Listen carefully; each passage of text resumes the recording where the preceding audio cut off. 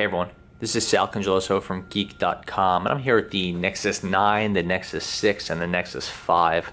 The 5 is upgraded to Android L. We were doing some testing with the Nexus 6 here, and we noticed that it was sort of booting slow, and some of the benchmarks looked a little strange for a device of its class.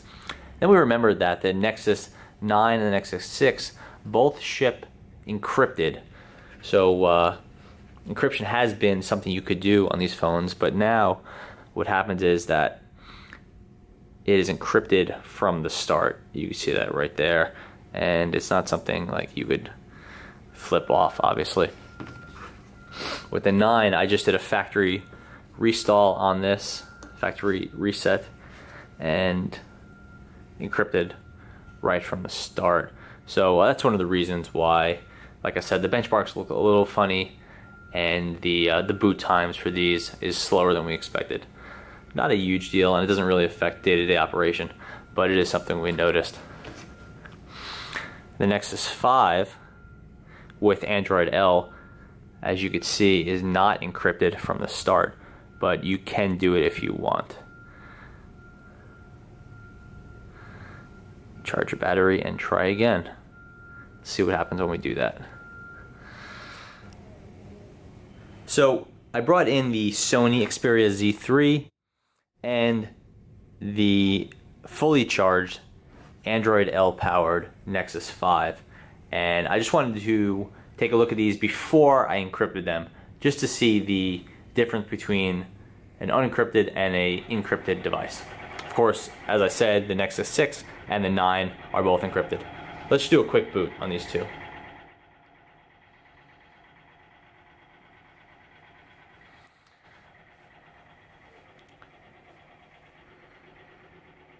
Sorry about the construction noise, unavoidable here in New York. But yeah, so the Sony's moving along at a nice clip. The Nexus, you see the spinning dots. Oh, it's pretty light. I need to turn my brightness up. Sony's all set. You're looking at about 20 seconds of boot time, give or take. And then there's the Nexus. So swipe to unlock the Sony. Going to, no, it's not with Sony. Going to our settings.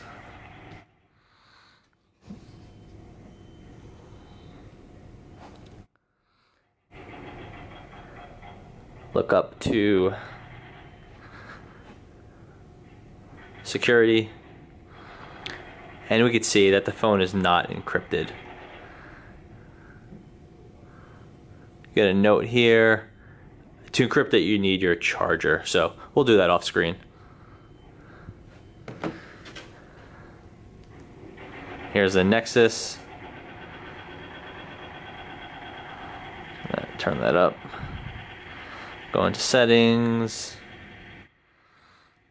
security, encryption. You need to be charged to do this, but you can see the phone is not encrypted. We'll encrypt it, and then we'll see kind of what happens with the boot and some other things.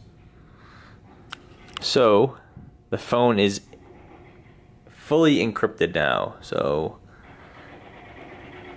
I did the process. It took about 5 minutes. It'll take a lot longer if you have a bunch of data on your phone. But this really doesn't have much on it aside from a few apps. But yeah, it's all encrypted now. So it's powered off. I ditched the Z3. That was just going to make things more confusing. So let's just focus on the Nexus 5. The encrypted Android L powered Nexus 5. It's powered off now. Now it's powered back on. And we'll see what the boot process looks like.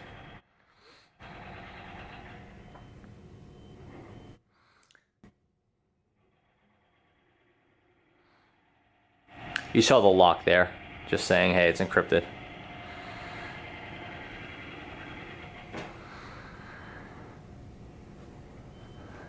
So it's definitely cranking now.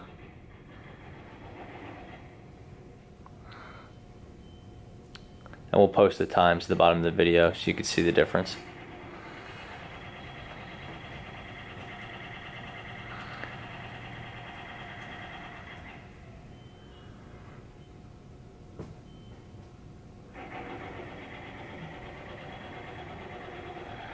There you go.